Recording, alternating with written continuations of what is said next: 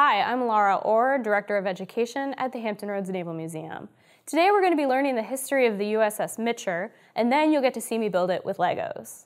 USS Mitscher, DDG-57, is an Arleigh Burke-class destroyer constructed in Pascagoula, Mississippi. Guided missile destroyers like Mitscher are fast, maneuverable, and are loaded with firepower.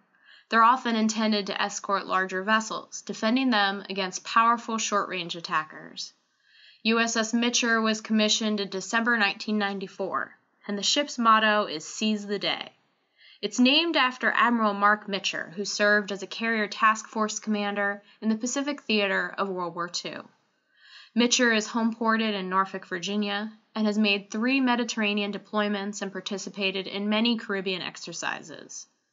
Beginning in July 2011, when Mitscher deployed with the Harry S. Truman Strike Group, the group's anti-piracy capabilities were augmented by the addition of a U.S. Coast Guard Advanced Interdiction Team embarked aboard Mitscher.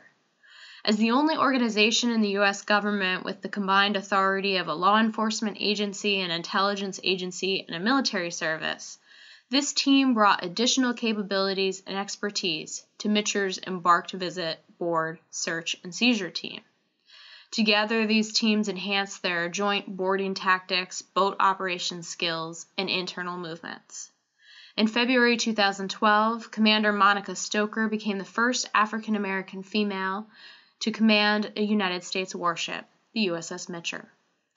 Now you're going to see me building USS Mitscher with Legos. Remember that you can build this ship too by using your own Legos and downloading the free instructions from our website.